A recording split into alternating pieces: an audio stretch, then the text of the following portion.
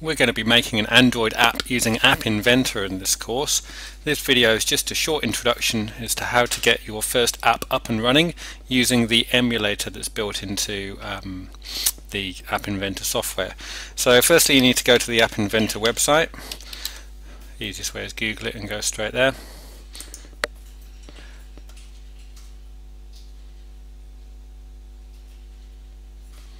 And then hit the create button at the top. You need to log in. Your school account, your school Google account should work just fine. I'm using an account which is also a Google account.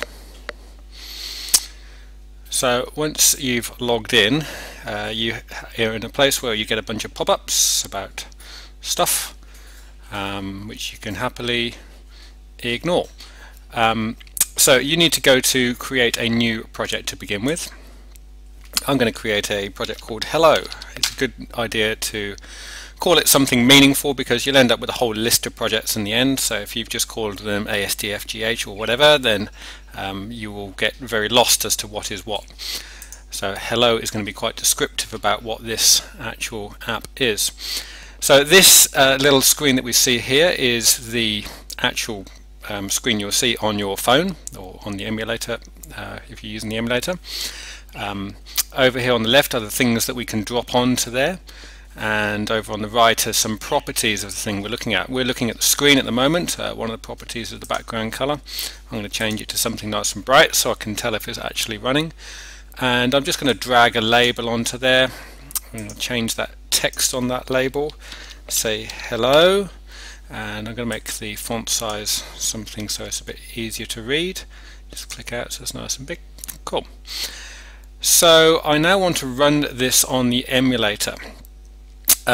This is a slightly complex business, but you only need to do it once per lesson.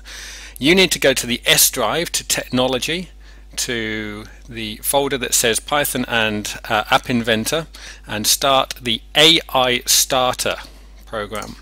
I am just using a slightly different setup here, and I've just got AI Starter running there. So I see this little window, and that means it's thinking about running an emulator. So now if I go to Connect and I go to the emulator, hopefully everything will connect and it will fire up the emulator, and it's looking good over here because this is working. So the emulator is a phone basically, but it was pretending to be a phone. It's running on this computer. Anyone who's ever had an Android phone will find it fairly familiar. It's just booting up now, so it started the actual phone software and now it's booting the normal kind of Android phone boot, so some of this will be fairly familiar. It takes a little while to start, so just be patient. It's quite easy to stuff up this process if you start two emulators, for instance, or you log in incorrectly, or there's a plethora of different ways that you can stuff this up.